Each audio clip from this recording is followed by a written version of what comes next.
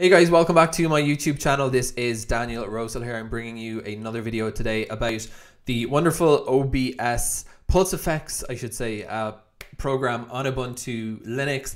It's kind of the best equalizer that there is on this platform.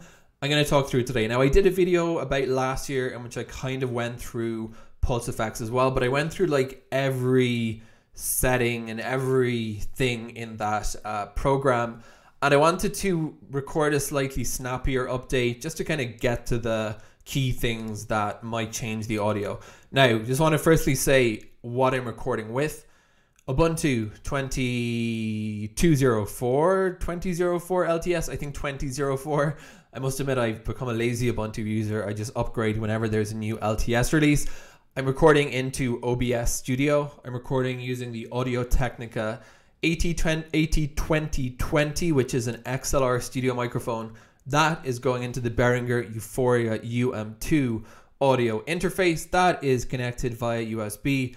In terms of levels, 60% gain about on the audio interface. I think that's the sweet spot where I don't get clipping.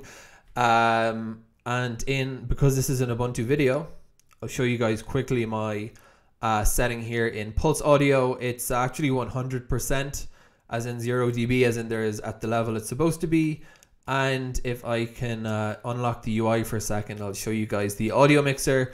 I'm applying a -4.3 gain in OBS, and that's just to try to stop it clipping. I'm speaking intentionally loud, so you can see it's kind of getting up to the level, the yellow area when I'm speaking in a normal voice. So let me just put my audio mixer back where it belongs. What I want to do for today's video is to show you guys PulseEffects, how to use it, and what you might want to change. So the first thing to say is, if you are using PulseEffects is an equalizer, that means it can change the different volume of different frequencies. You can apply effects, and Pulse should give you a clue that it's related to Pulse Audio. So it's part of that. It works with Pulse Audio, and it's a really nice program. It's in the default repositories, so you should be able to do a sudo apt get install PulseEffects, and it should just install. So as installing Ubuntu programs goes, pretty easy. Now by default, you're looking at, you can see, look up here in the top left where my mouse is. You can see by default it's editing the output, right? So think about it. If you had your computer hooked up to a nice sound system, this would be pretty useful. You could be playing music and equalizing the output. But obviously when we're talking about equalizing microphones for recording, we're talking about working on input, so other sides. So the first thing you want to do is click onto microphone. Now the way this works is pretty useful. The best way to explain this is by, I'm just going to bring myself a bit smaller, is by thinking of, perhaps a pancake or something, like a little row of layers. So you have your microphone connected to your computer, and then that microphone is going to be sending its sound off to different applications. So rather than apply changes to the input, to the microphone, it's going to be applying changes and getting kind of between the program. So in this case, I'm speaking into my Audio-Technica microphone. That is then recording into OBS. So OBS is taking the microphone stream, and what we're going to do here is put the PulseEffects between OBS and the microphone. So we have the microphone coming into the computer, then we're going to apply some effects in OBS, and then that input stream with the effects will go into OBS with the changes. So I'm not sure that's clear, but that's kind of the way that this program works. So in other words, not to belabor the point, but if I just wanted to change my microphone to OBS and not in another program, I could do that. So the first thing to say is, while I'm recording in OBS, and now the microphone you're listening to is running through PulseEffects, and you can see that the different frequencies have started to appear there. We can see the whole across from 20 Hertz all the way to 10 Hertz. And as I speak, they're going up. So it's pretty cool. Okay, so next thing we can do here is we can say, okay, well, where the effects are going to be applying, we can just turn down the microphone a little bit. So 100%, and watch as we go down. You can't hear me. You can't hear me. Can't hear me. Now you can hear me.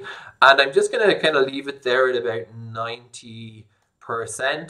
Now I'm going to just show you my OBS for a second. I'm going to turn off the preview window so we don't get the, this is what it's looking like. So, okay, back to this. So now we've got our little offset here, a little bit too high actually, 89%. And now we can apply some effects that we may wish to apply. So the very useful one I would say is equalizer. So you can click into equalizer, and until you actually click on this, you're not going to be, but now once I've clicked it in the left menu, we can see our equalization is beginning to apply somewhere. So I needed to click on the settings thing, click on the presets, and you can also apply presets. Now you can see, just like any kind of equalizer, you're going to have your, you know, presettings for bass if you're kind of a bass fan, or you're listening to vocals, ballad, classic, club, dance. So these kind of more bass and treble. So let's just go for more bass. I'm going to apply this now. So as you can see, we have now applied a preset, and if all is working correctly, my voice should sound a little bit different. Now let's go up to dance and apply that preset, and we've done it again. More bass. Now you can also start at a preset and then change things. So you can see the 60 hertz frequency here is currently increased by 10. I can just push this up. So I can start with the preset, and now that you can see, I can see I'm clipping based on my level meter, and then play around with the preset. But so the preset can kind of be a good starting point, and you can work from there. So now watch what happens when I'm going to take off the equalizer. So I just need to untick there on the left, and now we don't have that equalized. Now I said I was going to keep this, trying to make this simpler than my last video, so I'm going to not really skip over the ones that are not so useful here. But for example, here's a nice one. You do have a limiter. So these are also available as effects in OBS. I'm going to assume a lot of folks watching this video are looking to use it as I'm doing in conjunction with OBS. So yes, there is a limiter as an audio filter in OBS. On Ubuntu, there is a compressor. There isn't an equalizer. So if I said that, I'm mistaken. So you can do some. You could do both. You could have audio filters and this, but I think it makes more sense to work in one application. So I'm going to take off the limiter. There is a compressor here as well. And just as in, you know, any compressor as you'd expect, you can change the attack. I'm going to make myself small again. Release, threshold, ratio, knee, and makeup. I'm going to take that off. Multiband compressor, pitch modification, which is kind of, you know, always a good one for pranks if you want to increase yourself by.